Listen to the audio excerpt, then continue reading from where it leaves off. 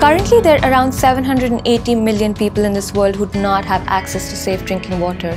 1 million children are dying all over the world because of this problem.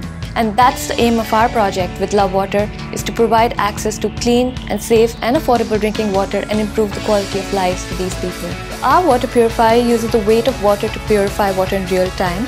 And how this happens is that once you place the water on the pedestal, it raises down, and that charges capacitors to power UV LEDs, which kill harmful bacteria and viruses in water. Our UV LEDs are protected by a patent pending filter, which protects it from particulates, and this helps it run to its full efficiency without getting disrupted.